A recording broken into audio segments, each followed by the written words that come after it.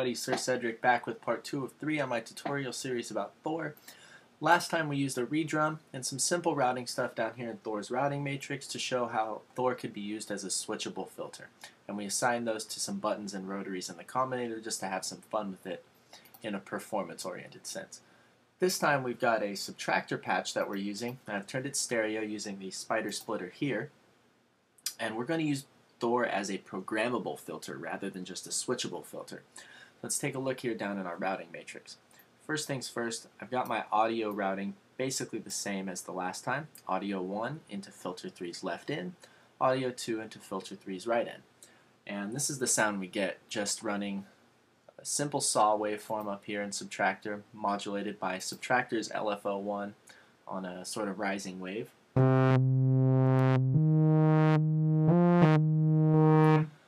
And we also get kind of a cool squelch sound in there as the two frequencies meet each other, and we kind of want to play on that. I'm going to route the audio into filter 3 to be scaled by LFO2's modulation, 100%. So now, as the frequencies from Subtractor and LFO2 cross each other, we get a kind of cool fluttering effect. Not that one.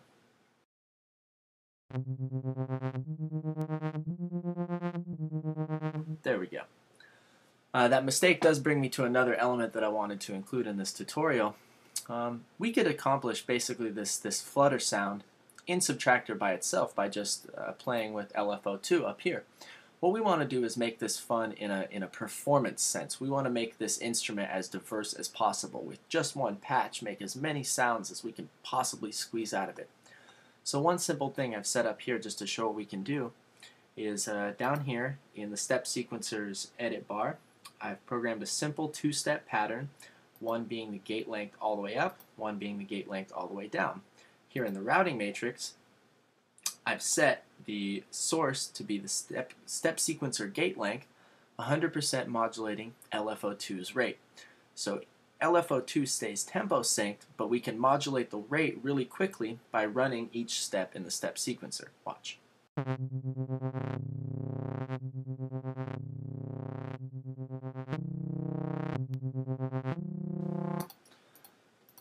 And that can be really, really fun in a performance sense, especially if we set up some sort of trigger to make the step sequencer go. So I have taken the liberty of creating a cool little patch with lots of different routing options and cool little non-standard triggers that we can do. It looks basically the same as the last patch we had going, with the addition of the delay line. This is something I should talk about before I get into the routing. I've routed the left out of Thor into the left in of a delay and back out to the Combinator. I've set the delay to 4 milliseconds and the dry wet all the way up. This means that the left channel is going to be 4 milliseconds out of sync with the right channel. You get a sort of similar effect to old school analog synthesizers, and it just adds some cool fullness to the sound, which can be a problem when you're running so many filters across a sound. Now let's look down here in the routing matrix. We've got basically the same setup in the audio routing. Audio in 1, filter 3 left in, 100% by LFO2. Same thing for audio 2 into filter 3's right in, 100% by LFO2. We've also got the step sequencer gate length still affecting LFO2's rate based on the pattern we've set down here. This time though, I've got the mod wheel triggering the step sequencer to run and the pitch bend wheel affecting filter 3's frequency scaled by itself. So the higher the pitch bend wheel moves, the more modulation filter 3's frequency is going to experience. In combination with some of the buttons and knobs that I've programmed up here in my Combinator, this can be a really, really diverse instrument, and it's just based on a monophonic synthesizer with a filter in front of it.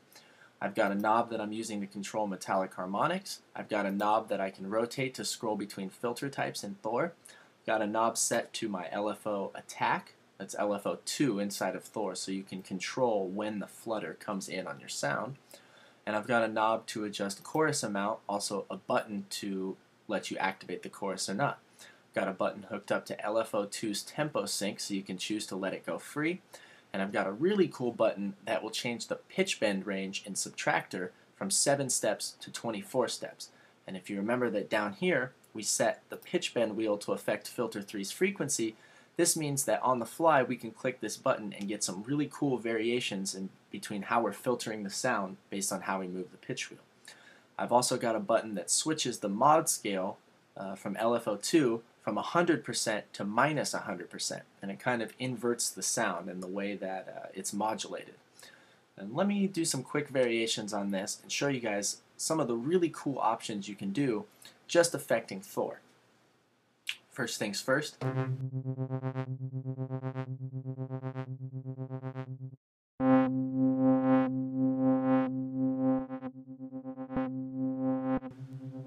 That's the flutter and fly button, as I like to call it. You get the flutter effect when it's on, and the more broad, spacey fly effect when it's off. Now here's the button to increase the metallic harmonics.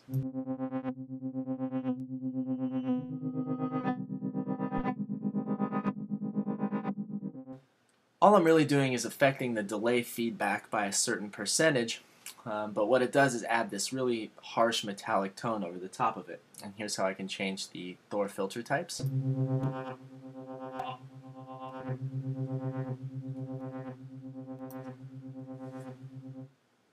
And now I'm going to do some experiments with this pitch bend button hooked up to filter 3's frequency, and you can see how cool this really is. At the same time, I'm going to be flicking the mod wheel to run each step of the step sequencer, which I've got programmed to my cool little pattern here, and it's going to flip the sound back and forth between a full gate length and no gate length as I'm playing with this pitch bend button. You're going to see how cool this stuff can really be.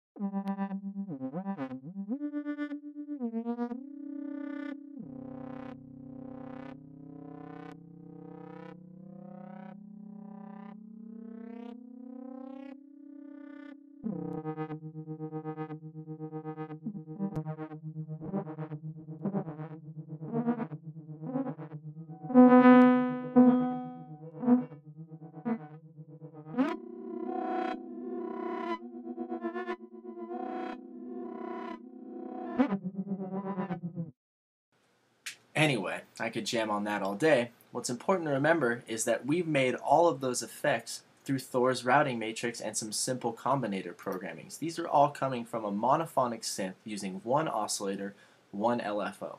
We're just playing with all of the external settings and basically creating new synths out of things that we're just messing with, little routing combinations.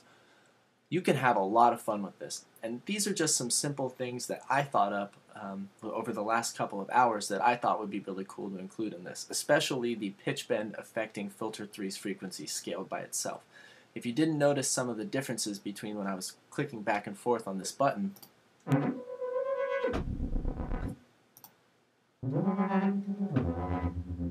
now you can see it. That can be a really cool effect, especially when you hook it up to other parameters. Filter 3's frequency is a very, very simple thing to hook that up to.